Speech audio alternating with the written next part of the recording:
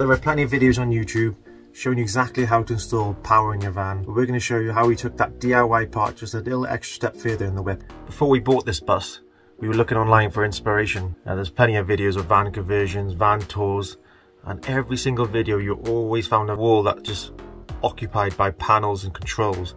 Anything to measure your battery voltages, your water levels, your solar power. Didn't want that, it looked too clunky, and the design we were going for, the only place you could go is on this back wall here. I knew I had to improve on this wall of controls, so I built this app. I will try and go through this system in layman's terms, as I know this is a van conversion adventure channel and not an electronics channel. Now, if you think of this app being like a window into a system, into a brain, and that brain being a chip. This chip and this tablet communicates two ways via Bluetooth. Now the processor has been programmed via the Arduino IDE. That's for another video. I don't want to get into software. We're just keeping this video all about hardware so far. And the app for the tablet was actually built using MIT's App Inventor. Now App Inventor and Arduino, all open source, so anyone can use it and it's all free. Now of course it's a tablet, so it also has all the other features as well. Not just to control the bus. You can browse the internet, check the forecast for the area, check our socials. So if we are out on the bus and we get any notifications from you guys, this is the first place we'll get it. Now that was a good trip and a good park up. Swimming in the wastewater in the Thames. So like with any computer, you have a main brain, or a CPU, or a processor. And we're going to divide it up into inputs and outputs. Water sensors, grey water level. We also have an accelerometer, which measures the X and Y tilt of the bus. We also have temperature sensors. There's actually at the minute times 4 of them. And we will have battery voltage eventually, and solar. Now the HMI is also an input and output. When I say HMI, it's a human machine interface. So the tablet sits on both ends. It's an input because you can press buttons, and it's an output because it also displays information, and that also communicates via Bluetooth. Now on the output side of things, we got lighting, a wastewater valve, water pump. We can also control some other bits and bobs like your fridge and sockets. Oh, I've also got toilet level, gas valve, a fill valve, which is a valve that allows you to fill water remotely. This is the architecture of the whole system. Run through a couple of prototypes to get where I am right now. Yes, it looks a mess, I know. Here you have the processor. It might look complicated, but hide all that bottom there. And here is the main processor. That's where the program resides. There's a little connector there for a antenna. This is how you program it through this USB port here. So this is where the lines of code is stored, and all it does is just manipulate these pins. Makes them go high, makes them go low, reads the voltage on the pins. You've got to remember the computers are quite dumb, they just do stuff very, very quickly. So when the chip goes into here, you then break out all the pins into these terminal strips. A little bit more easy to understand and easier to install and tidier to install. So the light in the bus is either controlled via the tablet or one of 3 buttons throughout the bus. This is the middle one, and there's one at the back door. So the buttons are actually momentary. So one press, bathroom, and a hold, kitchen. They can also be programmed for double press or triple press, so you can control whatever you want around the bus, if you can remember what does what. So this is the button at the back, by the back doors.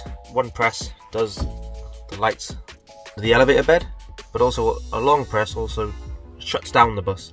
So it's handy when you go to bed. What you gotta do is hold the button, shut down the water pump, the gas, it turns off all the lights in the bus as well. So good to go for bedtime. Sorry it's not too bright at the front of the bus. We have got carb lights, but they're not, a little bit better.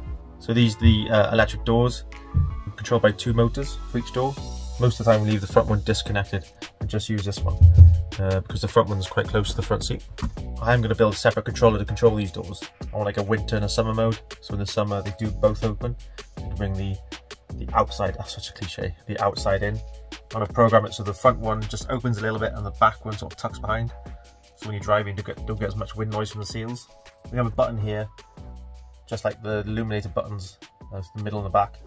And that's going to pretty much just control the door. So the only way we control the door at the minute is either through the tablet, like open sesame, or leaning over to the driver's seat and press the button on the control panel, but most of the time that's stacked up with towels and stuff and bits and bobs, but we just pretty much use the tablet most of the time. But that's another little option we'll do. It's like a single press so door opens, and a double press so it'll close after you, so you can walk out and not press the button on the outside to close after you. So limits are endless. It's all about trying to think of these small little ideas around the bus. This makes your life just a little bit easier. It's not going to solve any problems, but just makes it a bit more fun. What do you think of your bed? I'm so comfy with my sister and my cuddle me. Yeah. So a quick tour around the bus to show you exactly what the tablet can control or read. On the side of the water tank we have level sensors. Water level comes up, touches the float, activates the switch, and then the sensor can read it. A bit of programming, you can figure out what level we're at, and if there's a fault with the sensor, you might have jumped a level and one of the sensors not working. So 12-volt water pump, gas valve and bypass valve. You never know when that will come in handy. We've got under cabinet down lighting. It's handy when you don't want to wake the whole bus up. Bathroom lights. We got 3 original LED lights. The bus came with 2, but we managed to get an extra one from the Bluebird community. So we got even lighting around the front. These can be controlled either by the control panel or from the tablet. Inside the front doors we got LED spots above us. And out the back. Between the windows and the worktop there's actually a backsplash. You need to put some edging across it, and it hasn't been even wired up yet, so that's one of my next projects. The splashbacks come. Ooh. I'll climb up onto the top bed now and I'll show you the elevator bed motor. It's not easy getting up here. I need to do a ladder. So cozy up here.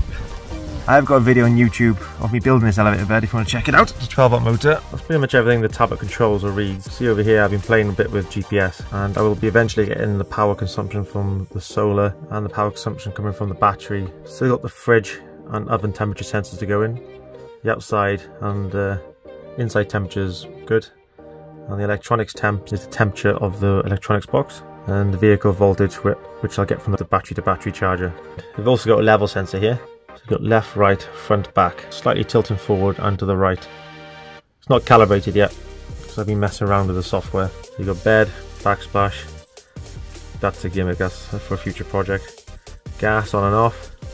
And if you can see, if they're bold, that means that's what's happening at the minute. So gas valve's off. Switch over to on or off. That's the door. You hear that going open and close. Temperature history. So I do enjoy knowing what temperatures we're camping in. So I built this chart, which is quite basic, but it does the job.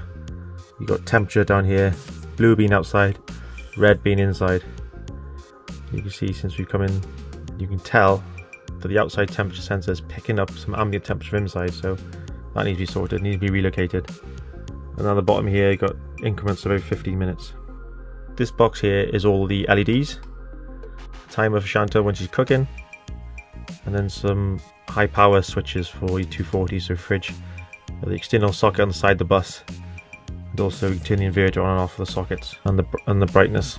As you know, the screen brightness is the biggest battery killer. Sometimes it's too much glare at night, so when you go into night mode, it's not so bright for the kids. So I hope you enjoyed the little insight to how this bus is controlled and works and how we built it.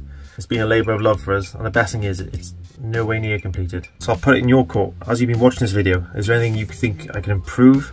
I want this to be like a two-way community where I want to learn some good ideas. For example, because we've got GPS on this tablet, I programmed it so when it travels half a mile, it automatically turns off the gas. It's just a little feature, but I think it just makes the bus safer. If you're a van lifer or a software engineer and I've stimulated your creative juices, then stick a comment down below.